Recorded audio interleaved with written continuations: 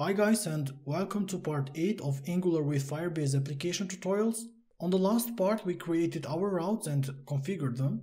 On this part we are going to create the navigation bar and make necessary changes to show the data of the active component. For the navigation bar we have created a separate component, so let's go to that component and make there the changes. The navigation bar component can be found within the components, navigation bar, navbar. Go to navbar.component.html. What we are going to do first in here is that we are going to see that this is a navigation bar, and here you need to decorate it with two classes, which are the navbar and navbar default, and then inside the navigation bar create a div which is decorated with the container fluid class. Inside here we are going to put everything that we need for our navigation bar. So we are going to start by putting the name of our application, the book nodes. Then let's create an ordered list, and this ordered list we have list items for each of our URLs. And the first URL is going to be the home, the other one is going to be the books that we are going to use to show all the books, and the last one is going to be add a book.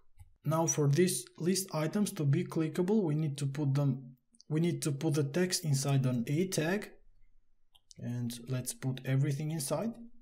What we want to do in here is that we want to redirect the user to a certain component when we click one of these links. So for example, when he clicks the books link, then he will be redirected to the books component. So to redirect the user to a component, we are going to use the directives.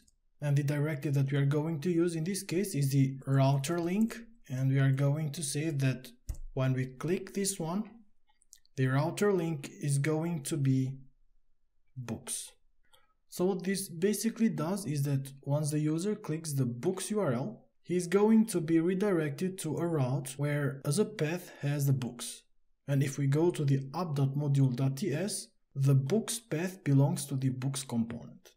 So the user clicks this link, the routing that we configured on the previous part will check for the books path on our app routes that we configured in here, and the books path belongs to the books component, so this component will be rendered in our view. And for home, we are going to do the same, but the router link for the home is going to be just an empty string. And if we go to our app.module.ts file, we see that empty routes are handled by the home component.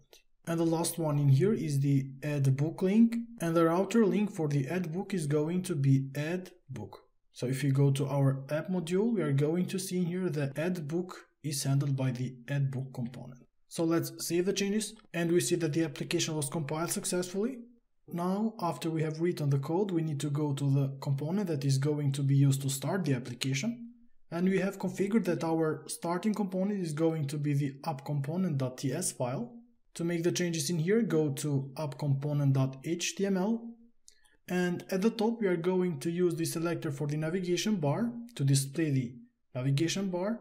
And the selector for the navigation bar is app navigation bar. So open a tag and close the tag. So until now we simply show the HTML that we have written on the navigation bar.component.html, and if we go to our browser we are going to see that these three links are shown in here. We see that the URL changes, but the data is not shown. The data is not being shown because we have not declared where to show the data. So to show the data that comes from the component, just below the app navigation bar tag, add another one, which is a router outlet tag. And this tag in here serves as a placeholder to show the data coming from the routing components. So after you save the changes, go back to the browser. And in here you are going to see that when you go to the home component, the data for the home component are going to be shown. When you go to the books component is going to be shown, and when you go to the add book is going to be shown. The application works, but it does not look nice. For the navigation bar, I have used Bootstrap, so for that you just need to go to the index.html file, and at the top in here, just paste this link. We see in here that the design changed a little bit, but we still have this bullets in front of our navigation items. So for that, go to the navigation bar CSS file, and that's in here, navbar.component.css, and we need to add some custom CSS. So we say that for each list item, remove the style. Go back to browser and we see that the bullets are going to be removed, but still the navigation bar items are not aligned horizontally. To align them horizontally, go to our navigation bar.navbar.component.html. On the navigation bar, on the UL tag, decorate it with two new classes, which are the nav and navbar-nav. Before we check our browser, let us decorate the book notes with a router link as well. And now let's go back to the browser. Here we are going to see that everything works as expected.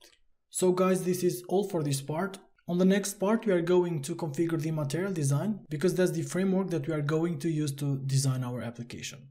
So guys, thank you for watching and see you on the next part.